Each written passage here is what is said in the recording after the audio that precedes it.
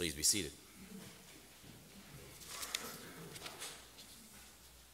Wednesday's text study, so that you know, is a lot of fun.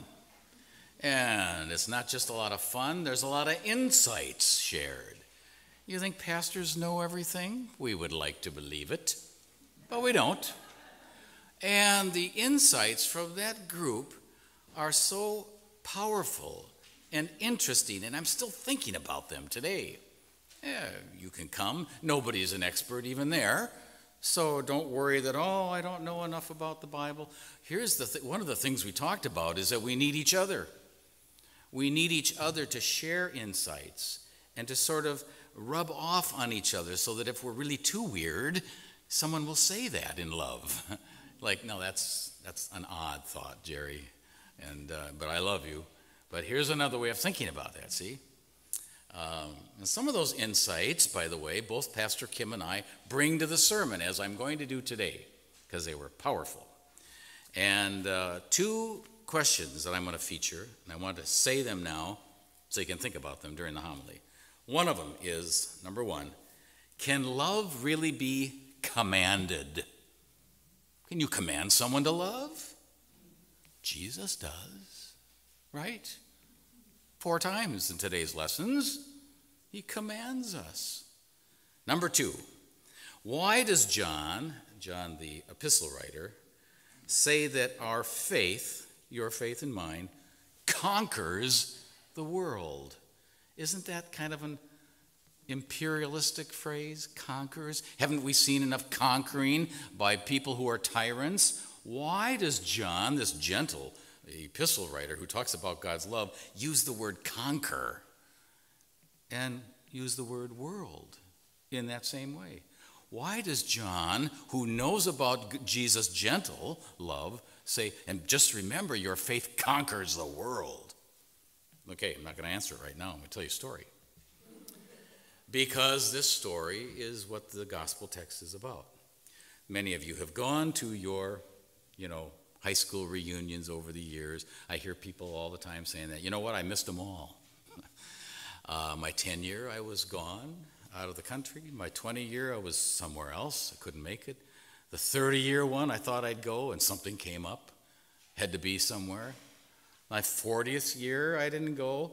And at year 48, in a gesture of extreme grace, over-the-top love, my high school, Roosevelt High School, nominated me to be in their Hall of Fame. I mean, it was over the top, all this kind of stuff. But I thought, I haven't made any of the reunions. I'd like to walk into those halls. Because high school is quite a formative time, is it not? For all of us, where our dreams, our values, experiences that last a lifetime remain with us. And I wanted to see Mr. Nislaw's room, my favorite teacher. And I walked by there and saw that room, and a little tear came to my eye. I miss him. I reunited with him after I was elected bishop. He was in my synod, and we've had a marvelous time together. Well, then I walked by Mr. Lundquist's class. He was another great teacher, and Mrs. Pruitt's class. She might have been one of my all-time favorites of all time. And Mrs. Dolan's class. And as I walked by, I didn't realize how much this was going to mean to me, see. When I was a junior and senior in high school, I was involved in a bunch of plays, and we took on musicals, and I sang, and I loved it, and we took on one-act plays to state, and we won several times. And in particular, the most poignant of all of them was when we did the play Faust, Goethe's marvelous composition, which is filled with depth. And I got to play Dr. Faustus. And even at age 17, it was powerful for me, but not nearly as powerful as it is now that I'm 68. Because it is a play about the changes in our lives, our perspectives when you're a young man and you got to tackle everything. And yes, conquer everything, right? You're carving out a space for yourself that's different from everybody else. And for most males, it's conquering, sadly. But it's a natural thing, see? All right. Faust is a play about a man who in his early middle age made a pact with the devil. Some of you know this. And the pact was this. He wasn't feeling fulfilled in life. He was a very intelligent person, and he had means, but it wasn't enough. He still felt something missing, hugely missing. So he makes this pact with the devil, and in that pact, the devil gives him everything he wants. That's what the devil does in the stories in the Bible. And he gets women, all the women he wants, all the power he wants, all the money he wants, all the status he wants, and it still ain't enough. He's still unfulfilled. He's not happy. And by the end of the play, Faust is an old man. His perspectives have been changed by the winds of time and experience. He no longer believes that all these pacts with the devil are bringing him joy. He's without joy. And something happens to him in his old age. Instead of winning fights and amassing material goods and using power over others and conquering women and gaining privileged status, he has matured. And he works at building dikes on the ocean front so that people can move back there and have a livelihood and raise their families. And he's discovered the power of love. And finally, he is filled with joy at the end of the play. It's a powerful piece. And I've discovered the same kind of thing in my life. It's not exactly parable. I've never had as much money as him. Or women, thankfully. Yes. But you know what? Jesus talks about this very thing. Now, I'm going to read this because the texts are very powerful. All right. Jesus says, "As the Father has loved me, so I have loved you. Abide in my love. As you keep the commandments, you will abide in my love, just as I've kept the commandments. And I say these things to you so that" what? "My joy will be in you, and your joy will be complete." Following Jesus' commandments brings joy. And it goes on. "I do not call you servants any longer because I've told you everything I'm doing. You're my friends. I want you to have the joy that the Father and I have. And remember, you didn't choose me, I chose you, and I'll stick by you," is basically what he's saying. And then in John, the epistle for the second lesson, "The love of God is this, that we obey his" what? "Commandments." And his commandments, all of them are about love. You might remember Jesus summarized the entire Bible when they asked him what was the most important commandment. And I kind of forgot what was that most important commandment. Was it love? Yes, unequivocally. He said, all of the Bible, this is my paraphrase, can be summarized this way: love God and love your neighbor, and joy will find you. The American Declaration of Independence, wonderful document, but it guarantees the pursuit of happiness. Okay, good on the writers. But the problem is, because it's a political document and not a spiritual one, it doesn't warn you of the frustrations of pursuing happiness, because you don't find happiness by pursuing it. You don't find joy by pursuing it. You've all heard this marvelous little butterfly illustration. I'll tell it to you again. If you want to catch a butterfly, put away the net, because it's the wrong goal to use a net to try to catch the butterfly.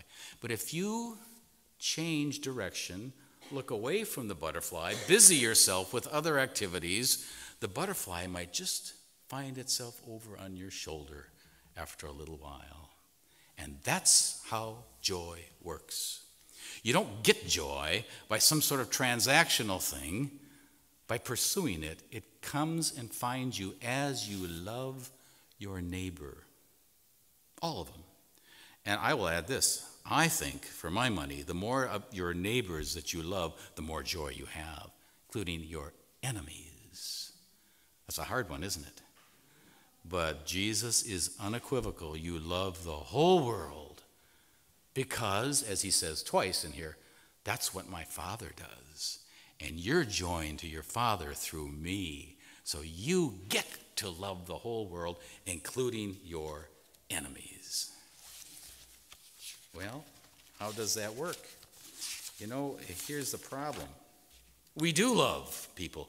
On occasion, we love our enemies. It might be a little bit of work, but it happens. And I can't tell you the dozens and dozens of people who have shared with me as their pastor, you know, Pastor, that love thing really works. And I am glad that they tell me that. It's a reminder to me that when I'm not feeling joyful, maybe I've been pursuing joy in the wrong way and not following Jesus' commands. Now, here are the two objections we had in text study. You can't command someone to love, someone from on high, some tyrant saying, you will love someone or else. And that's right. But that's not what's happening here. And for those of you who love words, the word command has got two parts. The Latin derivation is co-mandatum. Mandatum means mandate, command. But what about that word co? It means with. Oh, like sliding with your daughter in a scary situation. She did it because Daddy went with her. Jesus is saying, by using the word command, co-mandatum, not only do I give you the command, but I will be what? With you in it. You're not alone. The power to love even, yes, your enemies is given by Christ himself. He's not going to leave us orphans, as he promised. He will be with us in that great section of Matthew 28 till the end of all time. We may break our promises. God doesn't. Jesus doesn't. The Holy Spirit doesn't, see? Abide in that love then, you see. Now, here's the thing about following Jesus. We get to muck it up once in a while. Not that we're looking for that. But we do muck it up from time to time. And Jesus says, that's all right. I claimed you. You didn't even choose me to begin with, so don't worry about it. I chose you, and I will be with you even if you muck it up. That's why we, every Sunday, in some form or another, either thank God for the gift of baptism, which reminds us of forgiveness, or we confess our sins, not to get God to forgive us, God's already done that, but so that we remember how joyful it is to be forgiven. And it gives us the strength to go out again. I had little lambs the last 2 Wednesdays, you know, our preschool here. Marvelous kids, like all the kids here. And I told them about these texts, see? And that God is with us, and that we were born to love, because we're made in the image of God. So I taught him a little song, and I'm going to teach you this song, because you sing beautifully, and you obeyed the rubrics for your voices this morning. Okay, sing it after me. We'll do it antiphonally. Up above my head,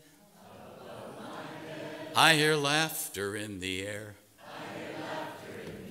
Up above my head, I hear laughter in the air. And I really do believe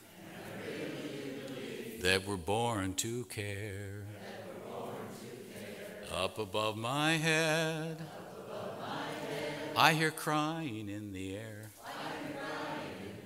Up above my head, I hear crying in the air. And I really do believe that we're born to care. Up above my head, I hear joy in the air. Up above my head, I hear joy in the air. And I really do believe we were made to care. Yesterday is gone. Tomorrow has not yet come.